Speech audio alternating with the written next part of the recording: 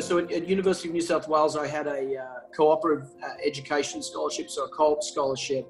And one of the things I loved about that was straight out the gate, even after just my first year of study, I was thrown into Western Sydney at a water filtration startup. What I loved about that was during my experience of undergrad, I saw water treatment, I saw steel processing, I saw petroleum processing, and I also saw specialty chemicals. So pretty much a potpourri, if you like, of where chemical engineers usually start their careers.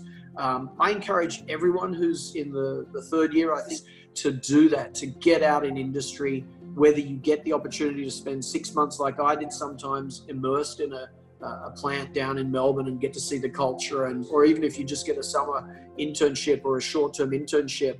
And any time you go from undergraduate to graduate education or from one job to another, it's an opportunity to pivot. So I pivoted from, at that point, process engineering around steel and water processing to biotechnology.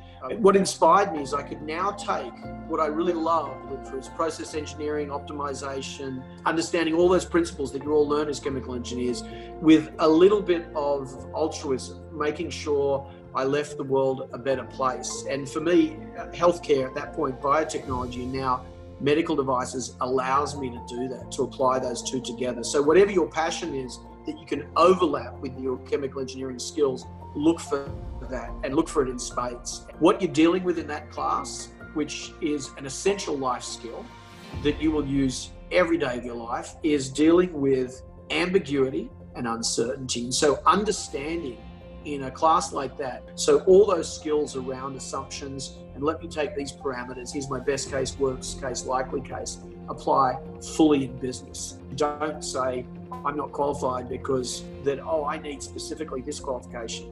You really don't. And you've got to express confidence that you think you can bring, the skills that you have to explain, you're looking for a process engineer to work on quality assurance. Well, here's how I understand the process of quality assurance and what I can bring to bear for that. Do your homework, think about the role, think about your experience, and then bridge from where you are to what they need.